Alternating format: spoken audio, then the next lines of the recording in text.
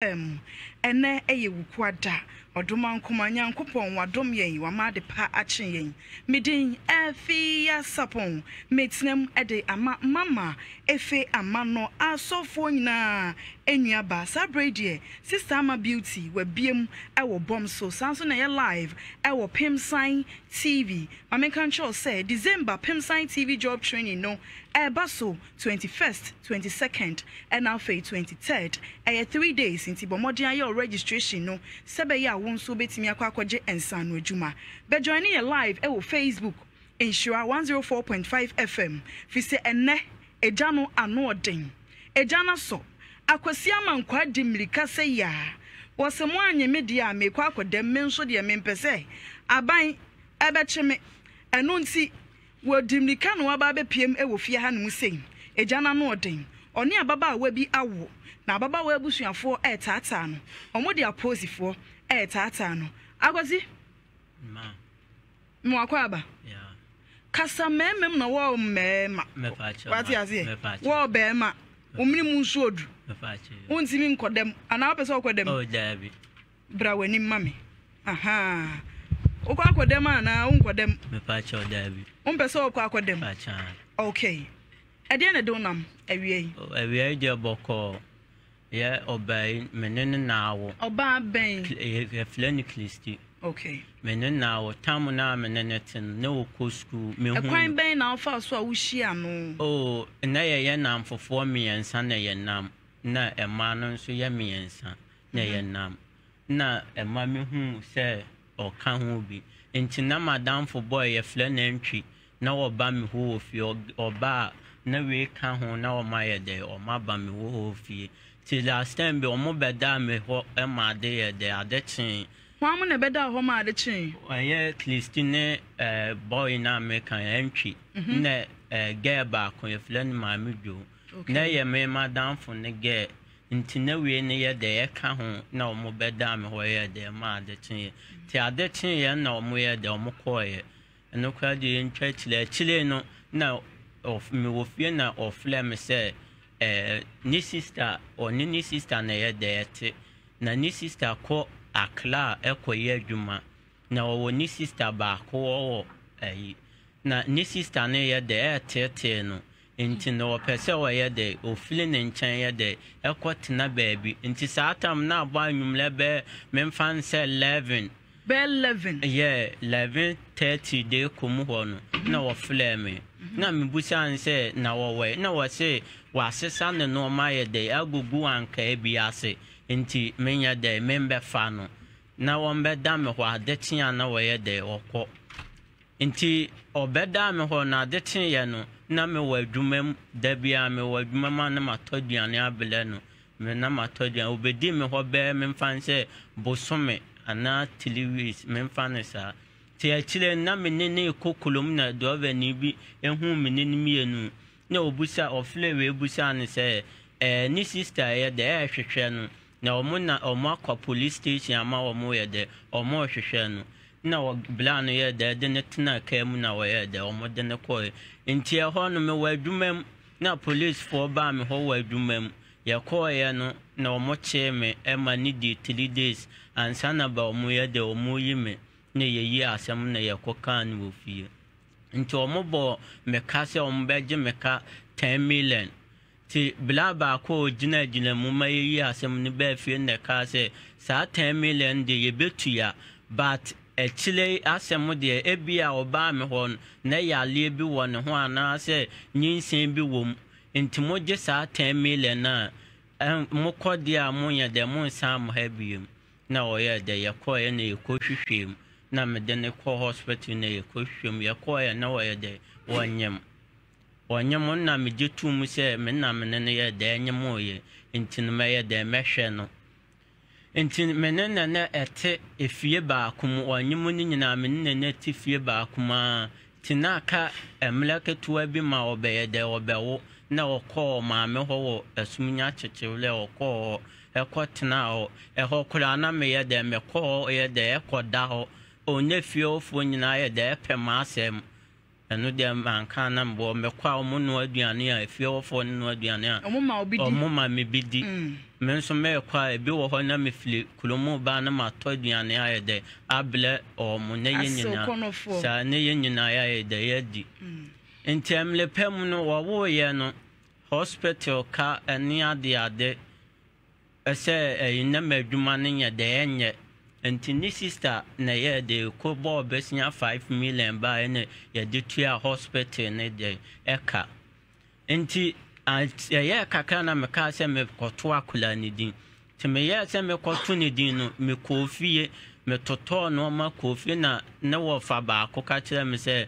eka na me din ni nua no me ya de minin kan ko tua ka ni nwa ansa na ba ma ya de ma beto akula ni din ho no me ko na me ne me fle ni sister wo fon so ka kire ni se ni sie na ya de tie na ni sister ni se oh na saade amenya de mento akula ni din na me wia ska kakra me ye de menyan na ma ye de metua ni ska ye de yaman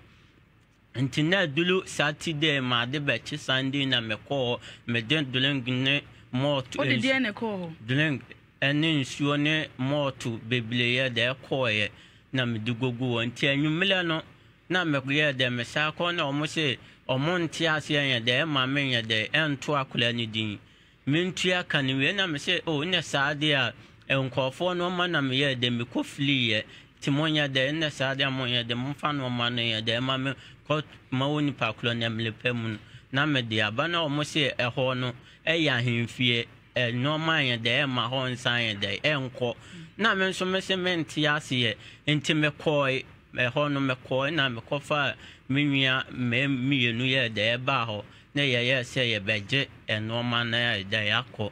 enti eho no entokwa gidigidi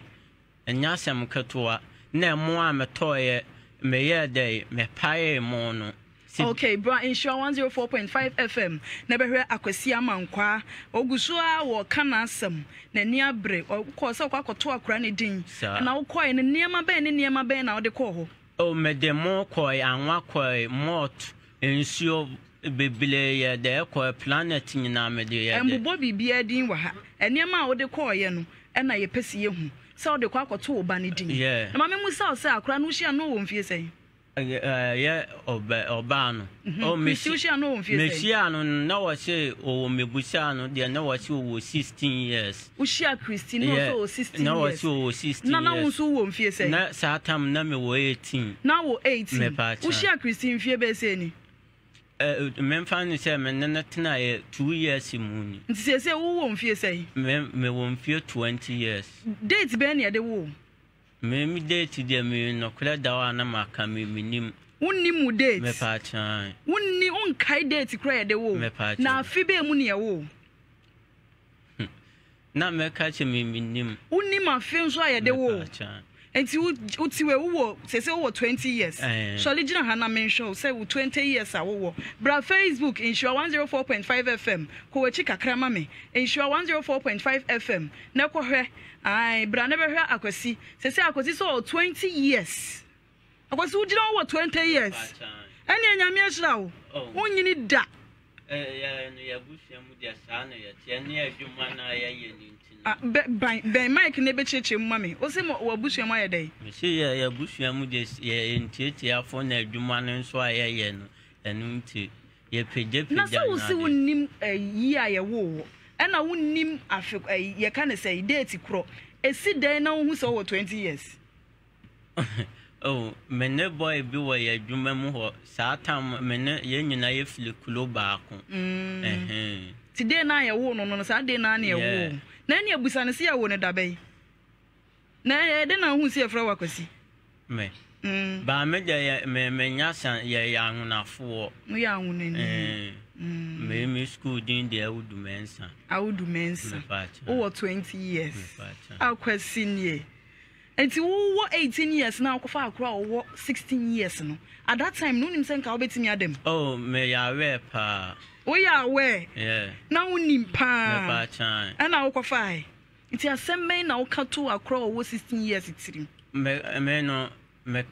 tamu na me mfa ne se me ne wo ye no chile na metena asedwune se ne wo ko school na me ye de me be fa ana mpese me hu se wo kopɛ no ensem ben na wo ka kire no me jeje me nyame no man kopɛ na nyame ana me bie ma no kopɛ no na ede na wo ne nyame won na me ka se wono ye de ono na ba me ho ohun wa na oba wo ho na ye na mfofo miensa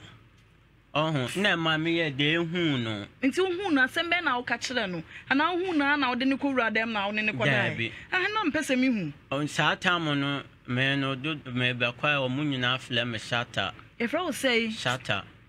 ti unim shata nyom to o minimo to na de na adidi atu wo so Sana ya Brian Shy 104.5 FM na nya Shata Junior ofia hanum say over 20 years mesra mu wonyini ye over 20 years Brian Shy 104.5 FM na be Shata Junior e ofia hanti udin a ye de nimu an ne Shata no Shata denti e ma o Shata me pe Shata asem o pe na asem e na onim ne nyom to yenkwa wa asem no so e Nti mfano se be bosum mienu ni na me otam na owo ye na me ne ye de yete ti me ne te edan ba kum na me kofa minua ba ko ye de betena me nchen se wonye de won be ko school na wonye de won suso ni mu na da bia oba ne minua ne ye de yakon ti de na se akrai wonye osua e na won so wo 20 years usua nti e de na akofo obi eba betena won chen se me ne tena ase kan na wo se menya de men kofa no wo ni oba ne tena ase kan e na oba ne gitum se men kofa no mela tina ne te so obi ne yire wa yo yankwai enti no na me ne te na me kofa me nwan ba enti dide me wa adwuma mu na ye fle me se menya de me mela fie ti me ba fie na woni me nwan ye de ekon na me be pata o na me pa wa chew na me bo akoma 50 cd say fan chill asem be na kan ya de pan chill me ka kire ne say de menua na ye bia onye de won fan che me ugina ho ne kan na say ubun kotodwe me de ne ko dem na me bun kotodwe pa na chill ti ubun gina ne bun kotodwe ne kire me na me hwe ekwan afa so ubun kotodwe de pa odofo a chill akura 16 years akofa na ba betena dem bun kotodwe na me hwe na pa ne chill the kwan afa so pa Christia chill a wo sa bo na kohoma 50 Ghana cedis se busa nkotodwe na pa ne chill na me hwe nsema a wo kan dai me ka chan se boni bia menua na ye ni bia o fan che me na se wo dro no na wo dro no wo hu wo dro ne pa betena se medo betena se akwasi ba bi odo na kohye bia na Christi be yi aba tu pa ne chill wi o ma ni 50 Ghana cedis no ana ye den nti me fila adwuma baaye no me baaye na aduane ni ho nipa aduane ni ho ne no ma nyina ye de ni dem ho hey Christi adi wawu wadi mewu Christi dia ya uni Brian Show 104.5 FM na be Shata Christi adi na sim Christi anya de Brian Show 104.5 FM kwesi Christi anya de oba na de ne na eni ho me baaye nipa aduane ho aduane ni ho ewiase be ni ana niema nso ni ho no ma ni ho encha ho de mani belay na saada no kra ma na mechine hwehwe ne sa na e broken heart na ase den saada no de pressure foul yankoto aso nti me ko ni sister ho wa adwuma ekobusa nse ne nua na ba no ho na wo se daabi na wo ko ne nua ani ba ko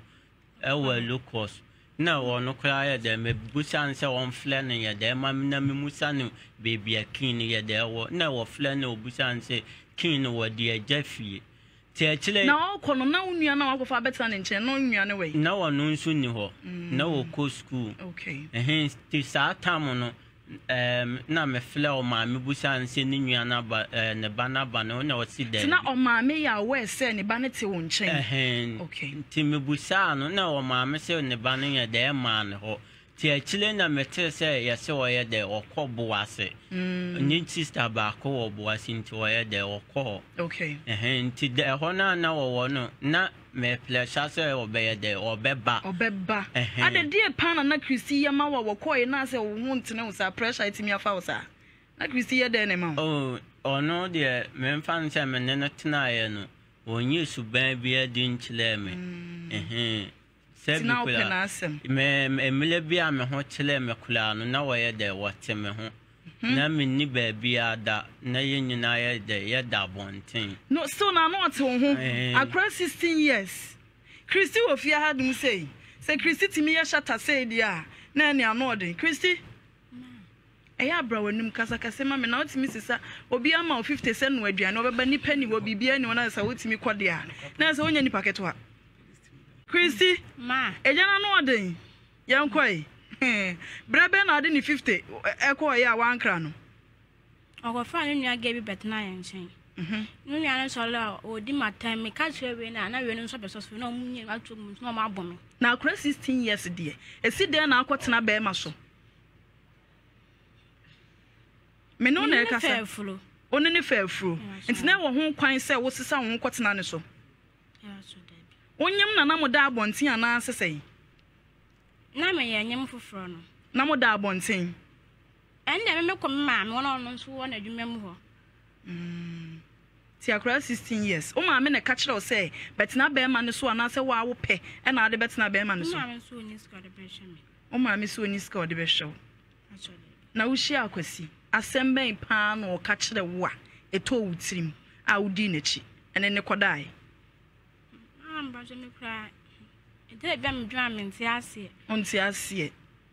bra Facebook ensure 104.5 FM ne be hwe Christy na afenso akwasi munyina ha mame ye Christy bra akwasi munyina ha bra ensure 104.5 FM ne be hwe 20 years akwasi so 20 years ne be hwe eye Christy ahofefo mienu mo wedding be ye fetu enya asem ketwa ye ntwam ewutwa sam wade motimi atena nko ade wo sam wade anati wani so enti wani so enti wo be hwe Christy a na ne wa hwe akwasi 20 years na hwa na wugina mo metena se mame aha enti wan kasa won hye da nima de asem potia akwasi ka che ma ogitum we ye tuntum ne kokko mo ba no nso ho ofe enti na yede na wo free ho owo fa nyan bet bra wanim owo fa nyan bet na ya nchen won nyan so le ode ntokwa na nyan no di matami ka che we na we ne ba no so ne nyan so sister bi kra bo ha ya madam sister ne kra ka che no di sister na tem enti em ho no ni ne nyan ntokwa ana obi frɛ no adwuma mu sɛ me ne nua na akontokwa nti on ne ba afie oba afie no a obepa o chew ampa ma chew mama akwasi wampa na chew wampa ma chew wampa ma chew wampa wa chew o se ade ya ma koka sɛ me ntumi nua ntonkulen be fa ni nti no enu nti na wo ye de okoye o kan sa kyerɛ o ka kyerɛ me sɛ awon ntuni nua ntontwe be fa me ti o ma 50 no Oma se o kwa adwuma na takata na ntokwa ni nsiye no. Oma 50 cedi se yemfa no aduane. Nti oba ya na so wo gini 50 cedi no nim se me de a medwane yakọ. Oba so wo gini 50 cedi na me dada na se me nkọ ba bia nto. Asembe na utimi kan ya utimi dada no.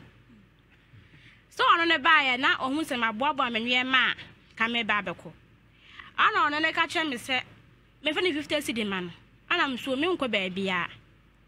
Ana oye na so wo do agi akura no. Satam na o kan na men first scanning ya de emma no de scan mama scan na men fama no de mama no de amount e ba chan scan na men fama akosi se no mfama no de mama satam na me wa adwuma na pa no o ka tell nua ne se o magister wa adwuma mu tinya no magister wa adwuma mu ne nua ne ba ne de ntokwa no ko sa satam na ya no amo na me ka tell se tibi mama eble ma adwuma mu na o de suma me nua no na me ka kire ne se wonya de wonye 50 cedi ne ye no timi nu aduane bra wa adwuma mu me pa chan odro de na bra insure 104.5 FM odro ne mpanifo bi wa mkro mu ntimi ni do sei na se 20 ni 16 timi di do we dia na se ye ma me no monyere mo ho na monyeji mu kru num so bra insure 104.5 FM Facebook na be hwe eye Christy na afa so akwasi odro de wo adwuma be chan se wa aduane na bo eya na gudiem ya ne bu plate mu Allah Christine mododi na ebrebe na oka so beto akra ni din a ode ne ma ba ya mo se eni kwan se sa akobim me wu ye no Mr. Nhyira am hospital bay ni din ka koda hospital bay me so na me wu ni nya Mr. Nhyira ye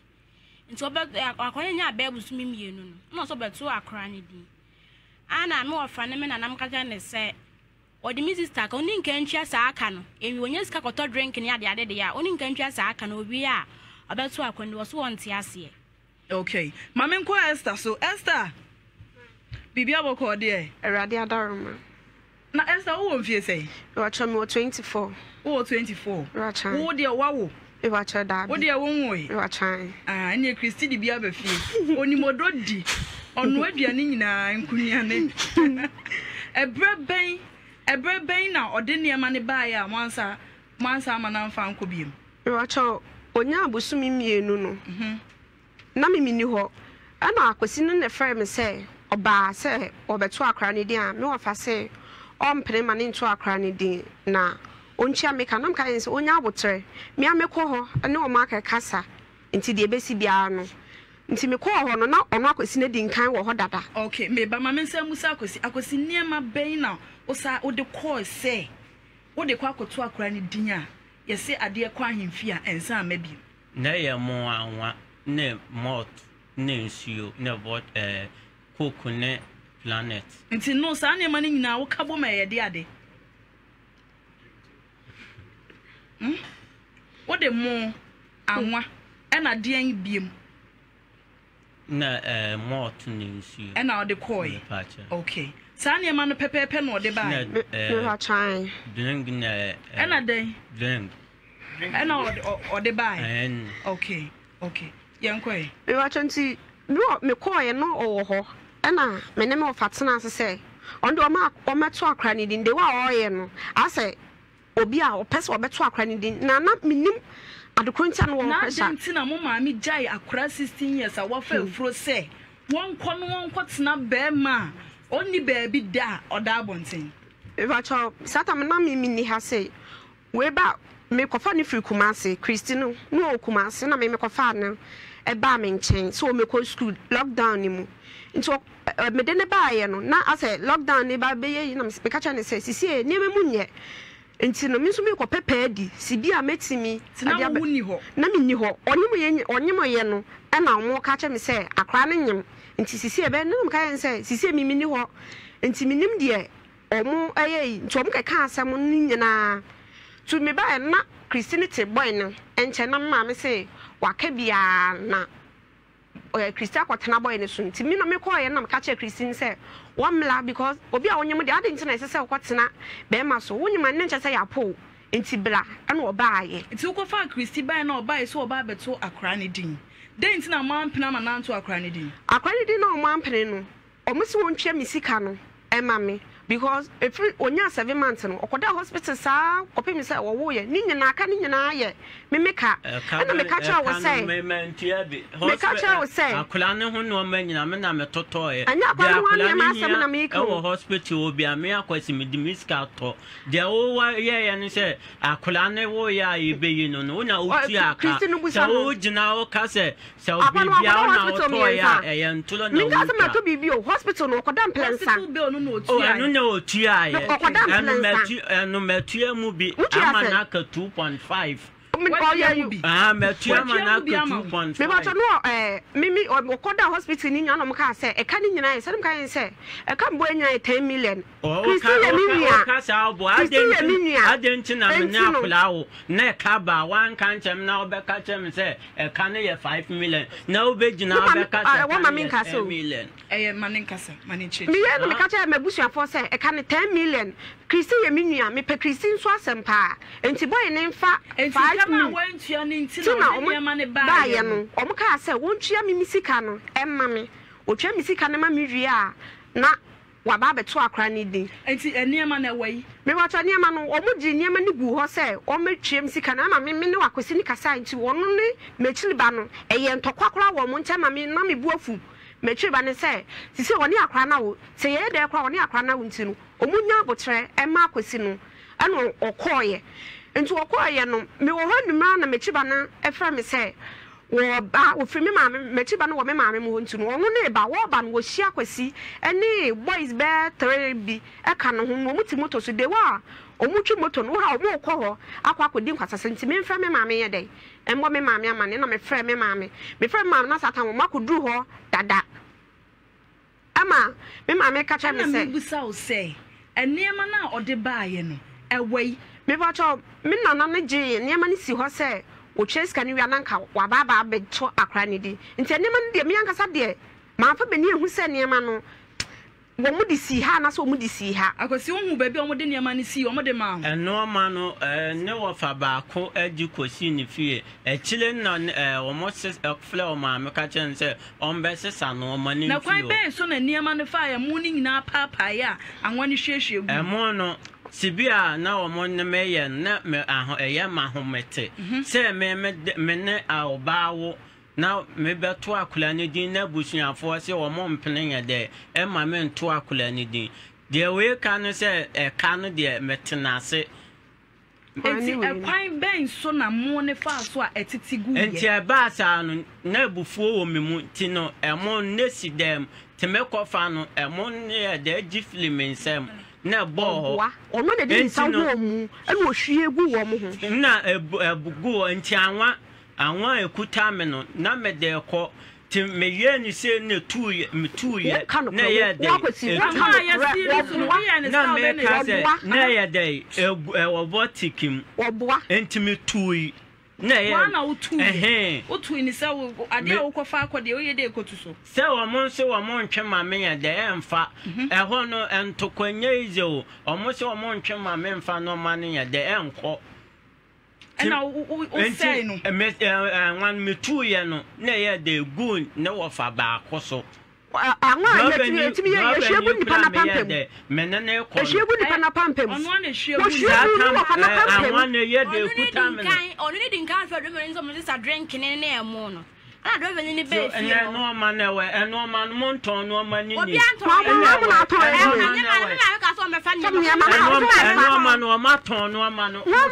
mo pa yen che date na o mo nkwase sa no ma na me o mo ti me de ba me ka cha me na me se o ka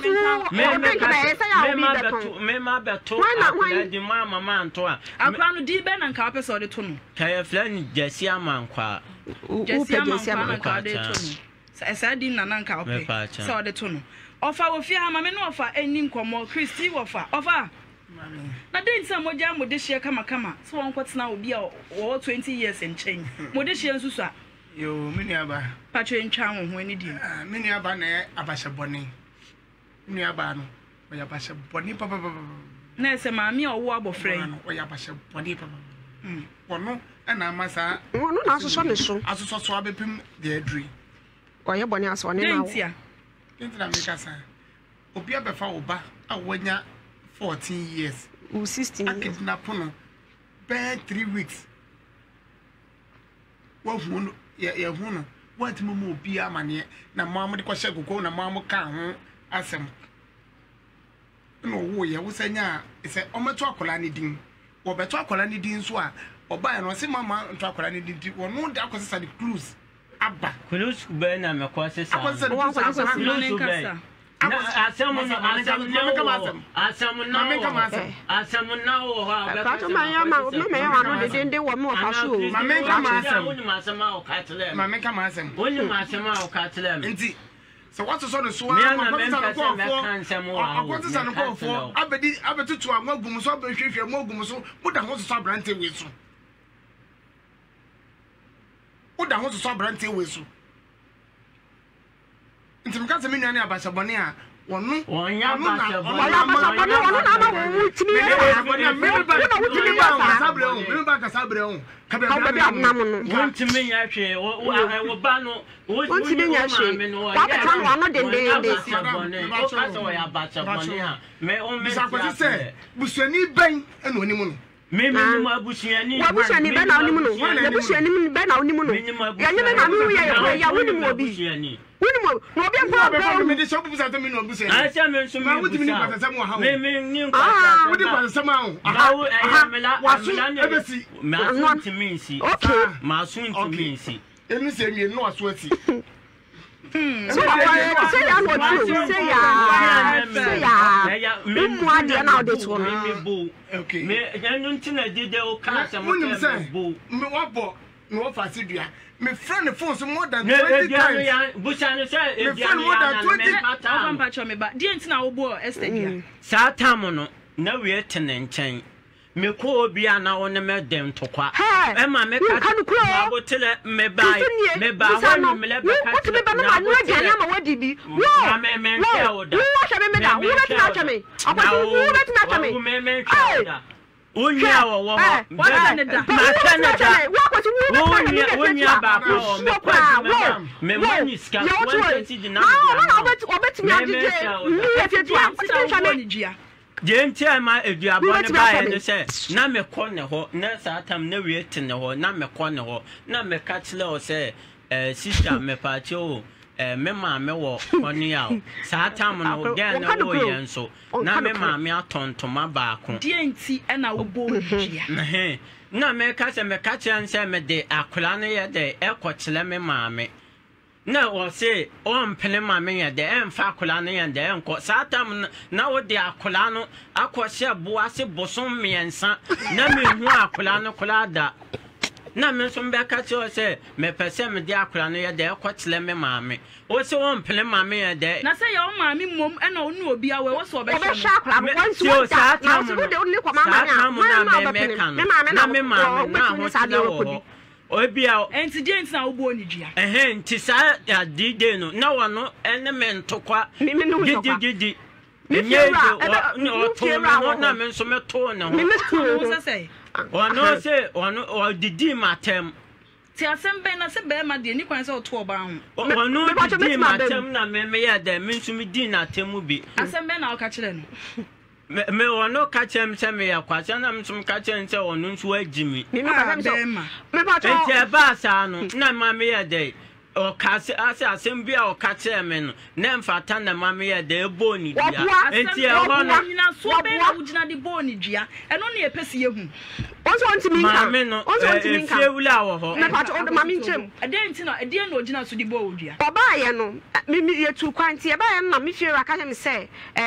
akosi di kosua miensa ba efia be 3 times because ye kodi 1 week wo ho enti no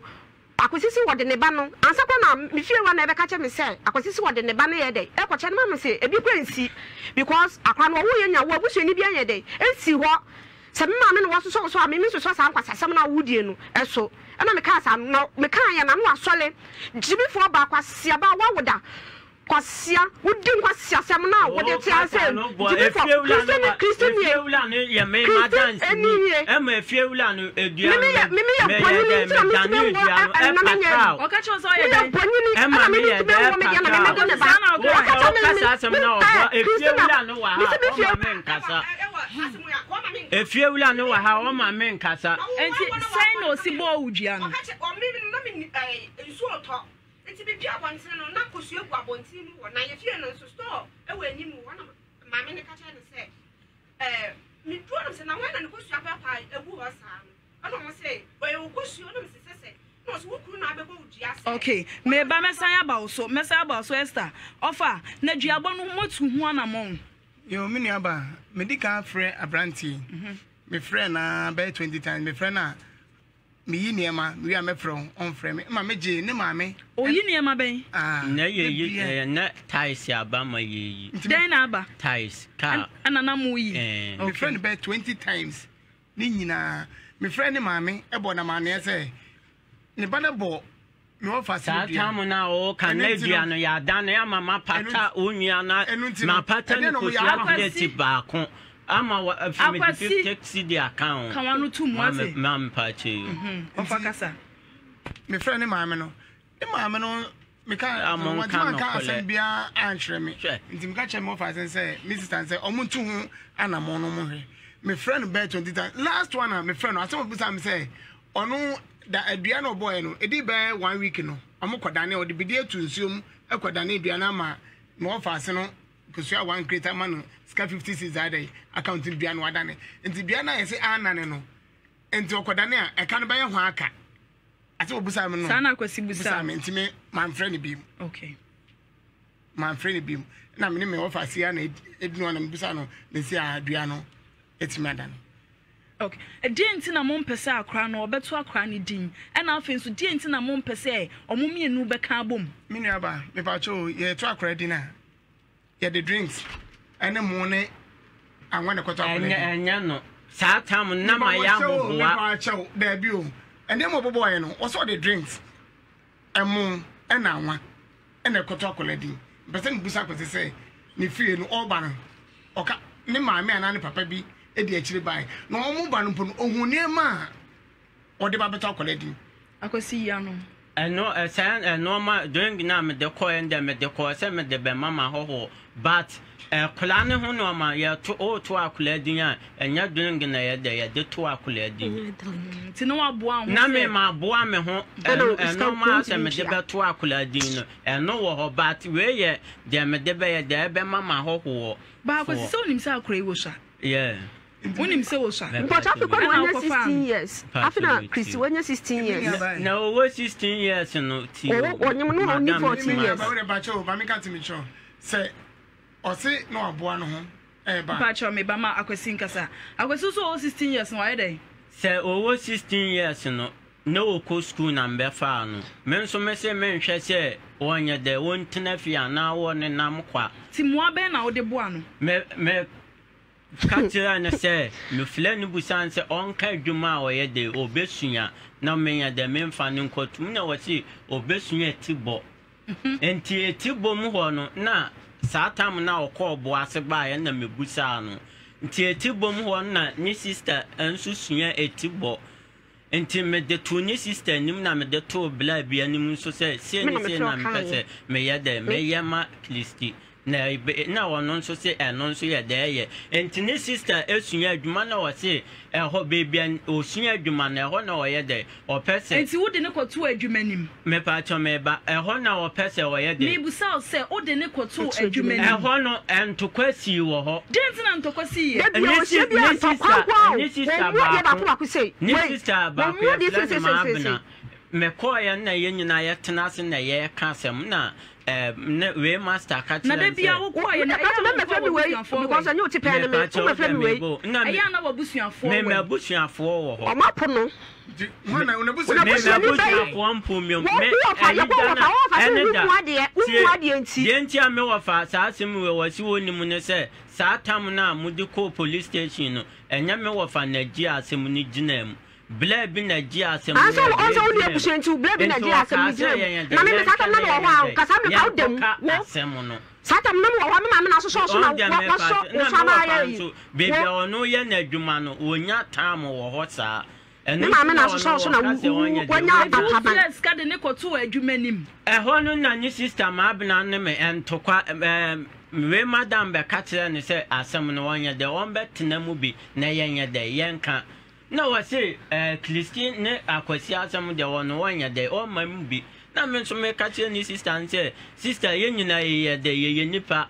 se man so na wo ne me twene de emoa okay mate enti akwasi se pa de pa na yenye ma because wo na wo de oyire abusuafo aba e de ne yenye ma me no akola no wo we ho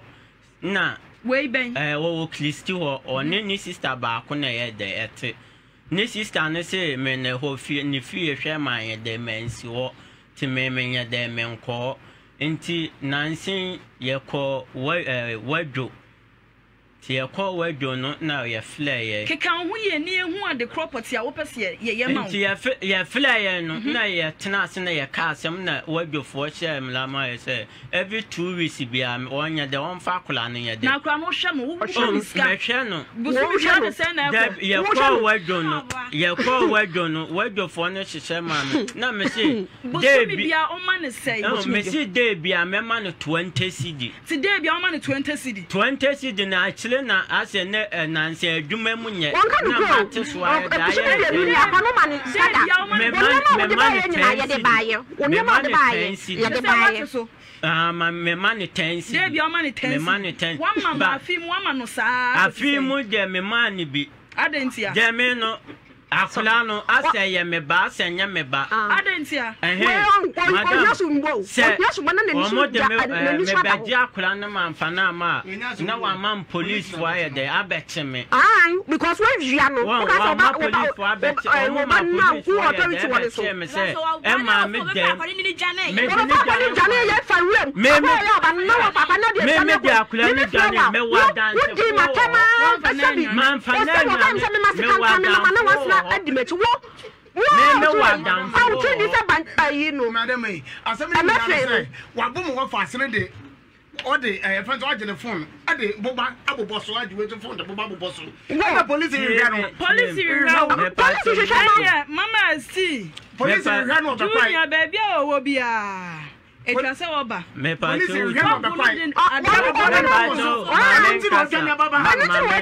police me se wa ka se ma bona nyankopon a o hata so ya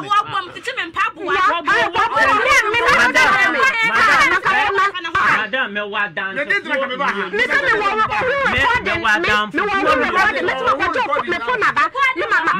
dan fufu mienu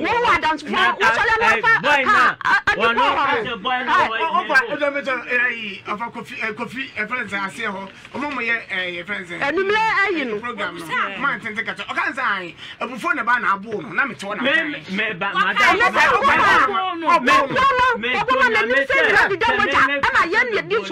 me na me ka se me won me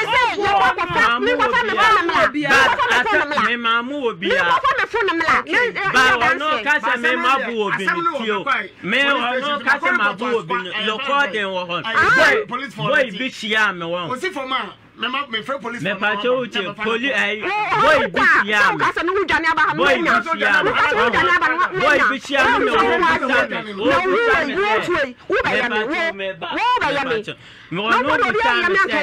please for me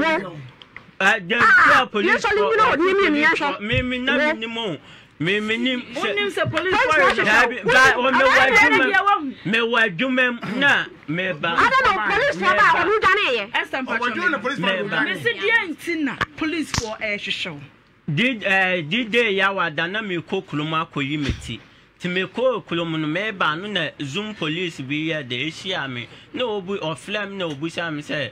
akwasi o wa obana wona wo ye no de aba say me na me squad ya de aba wo mu now squad me so me squad I think I need to live sister back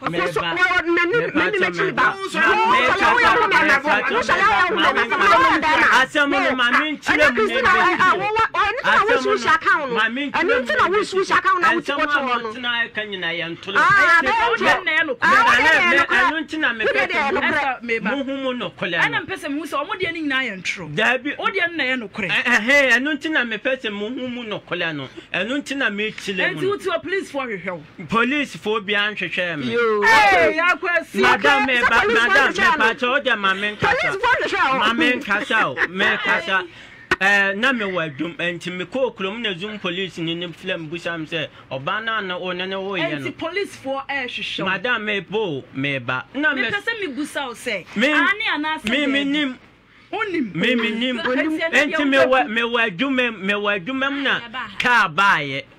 car white we be there buy no or busha me say ona master kwa me ba no no wo fast no na me say an na me busa o say asema me busa no me pe ani anase debi police for show dem enti me no ntina madam me kasa asem no say zoom police ni nhia me no ana o ka kire wo o ka kire me say wo ba na aba ho aba ka kire say me de my da ba mu fie wo say wo mo phones madam me pa cho o de ma me ani anase debi me pa cho ma me nchile mu enwie debi me bre na so ani anase debi phone no me say no o say no me pa cho enti wo beto phone de me say meto me phone no meto me pa cho utie enti zoom police ni chia me ho no zoom police ni ya de bo maso etete matale na me ye de medwane ko be kwaya hemfie okay anu nti medase akwasi ye beto case no so wo form wo wate say ye pose for akache na wo se wo kwa na wakone brewo senya hon mo so na wo be kwa na okofie brewo enu nti na wo ba ye mebo a ye be ye bibia kama ede amaw na akura no so de wo sa e na akofa no ma ye ntwa ye ho emra ene case no anu odre second case no so eje twiato enu nti bomode a na tamu chuku e fama me na me ntwa me ho sima enje aboafo nka to mo na so masene e ma metimi de dwumedie we ebe so mo ma